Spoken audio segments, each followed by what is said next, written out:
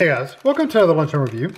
Today I'm going to try this El Monterey Signature Chipotle Chicken, Egg, Chicken, and Cheese Sauce Burrito.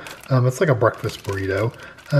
We bought these at Kroger. They were $1 a piece, so not too awfully bad.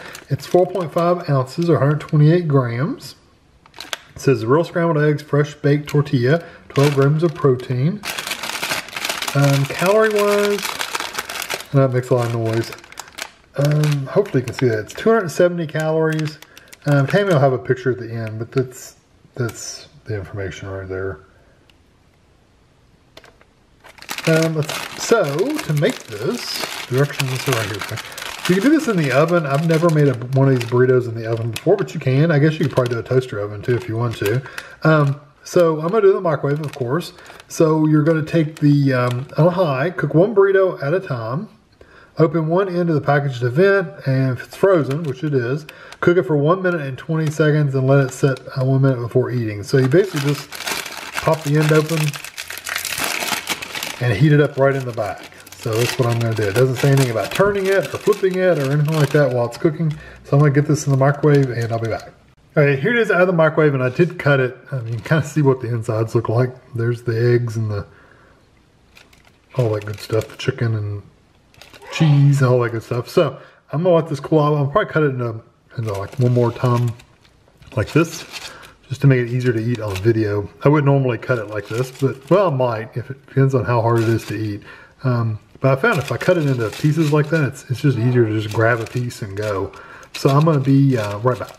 All right, didn't let it sit really any time at all. I just carried it over here and started recording. So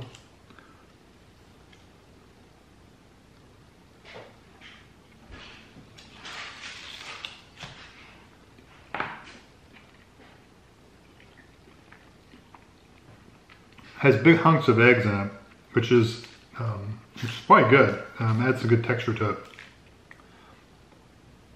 It is spicy. It will literally give you a tingle in the back of your throat. So it is a spicy food.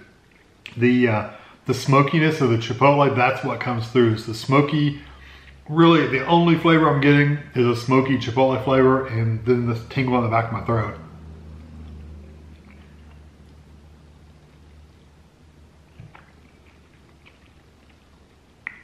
If there's any chicken in here, I sure can't taste it.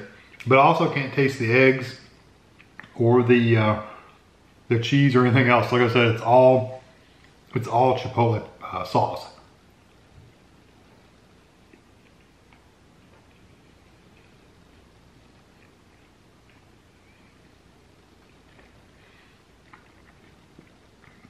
One thing I do like about them is the tortilla itself is very tender. It didn't dry out and get hard and crusty and crispy like they sometimes do. Just leaving it in that package, let it steam a little bit and let it stay softer. So even these very end pieces, they're a little tougher than the center, but they're still not hard. Because I've had them that were so crunchy it was like you're eating a tortilla chip almost. These aren't like that. They're really good. So if you like that smoky Chipotle flavor, I think you'll like this. It does have a little spice, so if you don't like spice, of course you wouldn't want to get it. But if you like that Chipotle flavor, you'll like this. But that's all it is. I wish some of the other flavors came through, like the egg and the cheese. But it's good for what it is. You definitely get that Chipotle flavor.